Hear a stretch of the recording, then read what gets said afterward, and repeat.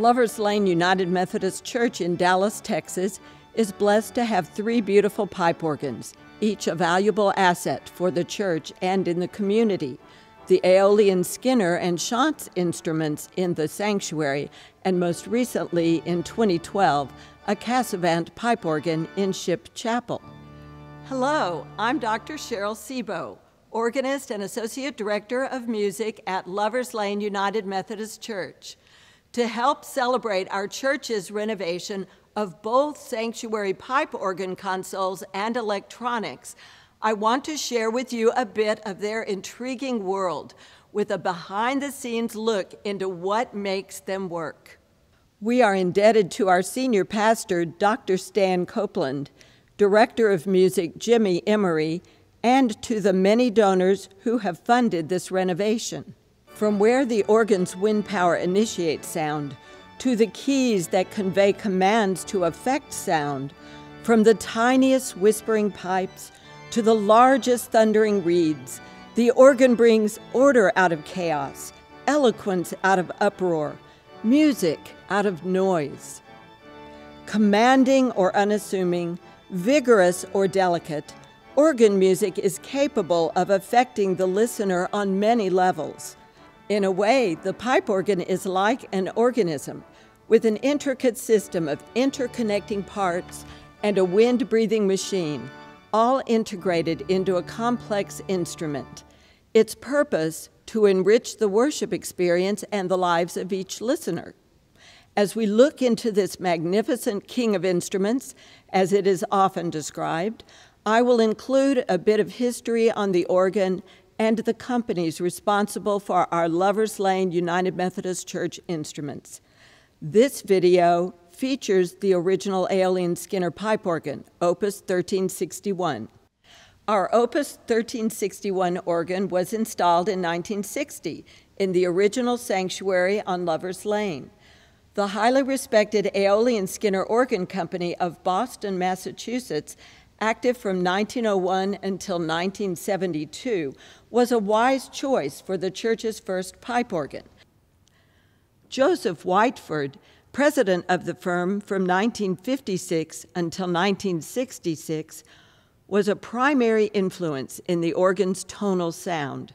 Roy Perry was a major consultant on the design, and Nora and Jim Williams were responsible for its installation. But just a few years later, in 1971, the church moved to its new location at Inwood Lane and Northwest Highway. The organ was placed in storage until the new sanctuary was built in 1978, at which time it was placed on a movable lift in its present location and electrically connected to the sanctuary's Shantz pipe organ in the rear gallery. Austin Lovelace, Director of Music from 1970 until 1977, guided the musical details for the new sanctuary, including purchase of the new Shantz organ and relocation of the Aeolian-Skinner instrument to its new home in the front of the sanctuary. Charles Merritt was Director of Music at that time during the installation of the Shantz and the electrical connection of both instruments. An organ sound begins with the blower room located in the basement, where powerful fans or blowers run by electricity supply the wind that allows the pipes to sound up above. The wind travels through long tubes or ducts up 2 levels to rectangular wooden wind chests in the organ chambers, on which sit the 1967 pipes that this organ contains, behind grillwork on both sides above the chancel area. Next to the blower room is an area behind the wall where the organ is lowered on an electronic lift to be stored when not in use. This Aeolian-Skinner organ, built for Lovers Lane UMC, has 3 keyboards called manuals, played by the hands, and pedal, played with the feet, comprising 4 different divisions. Divisions being groups of pipes separated into different chambers of several different types of sounds. Located in the front chancel of the sanctuary, the organ contains 30 voices on 33 ranks, a rank being one set of pipes with the same type of sound. Draw knobs, called stops, for each rank on either side of the keyboards can be pulled out to bring on a selected pipe sound, then pushed back in to have that pipe sound stop speaking. The swell is the top keyboard, the grate is in the middle, and the choir is the bottom keyboard. On the Lover's Lane UMC organs, there are 61 keys on each keyboard and 32 notes on the pedals. This number of keys and pedals is fairly standard, although some instruments vary slightly. All three organs are electro-pneumatic systems with Pitman wind chests, which is a highly developed process of rapid, almost simultaneous steps where valves operate small pneumatic motors, gradually letting air into the hole under the pipe and allowing it to sound. The many small numbered buttons seen on the console under each keyboard and toe studs right above the pedals are pistons that can be set to bring on any number of pre-chosen types of pipes, either locally on individual manuals or general pistons that can operate all of the divisions simultaneously. In the north front chamber above floor level, where the choir division is housed, the chimes are mounted by the wall near the ceiling. The chimes and pipes gradually increase lengths to sound from lower pitches to shorter pipes producing higher pitches. The diapasons, often called principals, as they are the most foundational sounds, are made of zinc or often an alloy of tin and lead. The more delicate flute pipes are constructed of wood, often pine, or metal. Several different types of reed pipes are made of metal alloy, or occasionally copper, as with our trumpet en chamade in the center of the Chantz organ facade. The swell division, one of the three different groups of pipes, is located in the north rear chamber with 7 different ranks of pipes. The swell and choir each have a different quality of sound with multiple musical purposes, used for softer dynamic contrast, for bringing out melodies by combining different types of sound qualities or timbres, and for accompanying soloists or choral anthems. The swell and choir are both enclosed divisions, meaning that they have vertical shades like Venetian blinds, which can be opened and closed gradually by the player's feet, pushing an expression pedal forward or backward on the organ console. This allows the organist to create softer or louder expressive musical effects. Swell pipe sounds include a string and celeste, flute, called a gedeckt, a principal 4-foot, which sounds an octave higher than the principal 8-foot pipe ranks, a mixture with several differently pitched pipes sounding together when one key is pressed, a trumpet 8-foot, a clarion reed sounding an octave higher at 4-foot pitch, and a 16-foot oboe, which sounds an octave below the 8-foot reed. The choir contains flutes 8-foot and 4-foot, so 2 different octaves of flute sounds possible at once, a quiet string, and 3 higher-pitched short pipe sounds, a 2-foot principal, adding a sparkling, bright quality.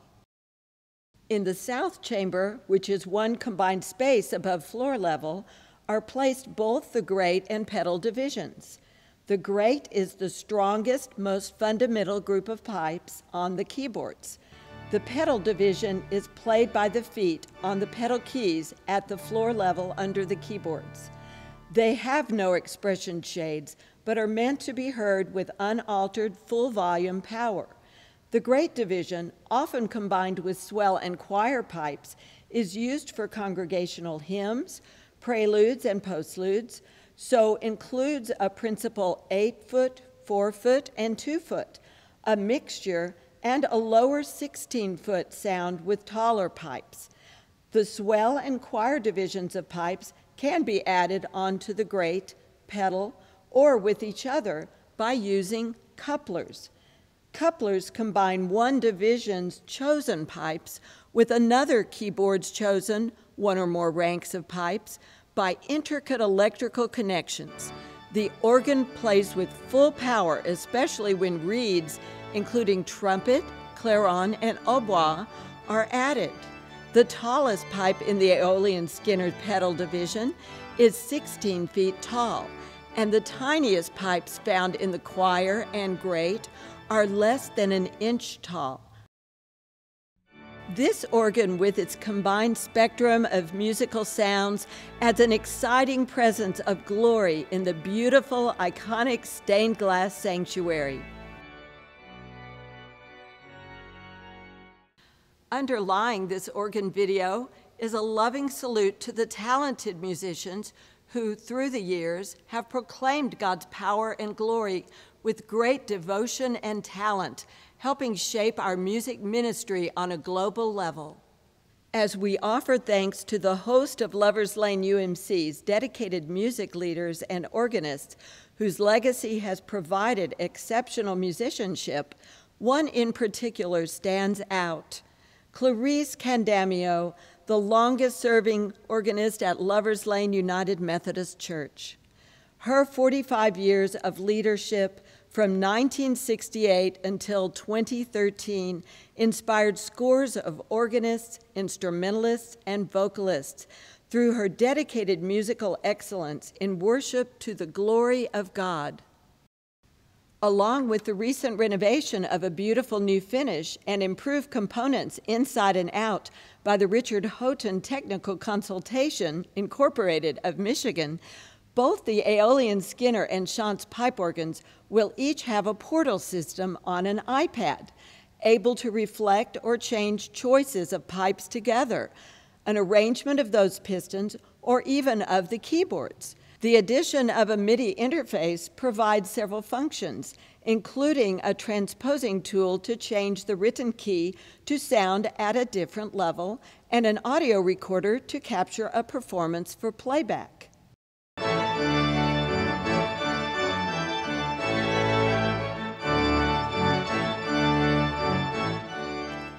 The world of a pipe organ is indeed fascinating and complex.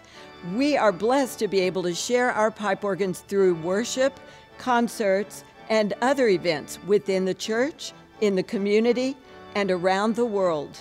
Both of our sanctuary organs will be ready to make their mark in new ways, with improved reliability of touch, action, and sound.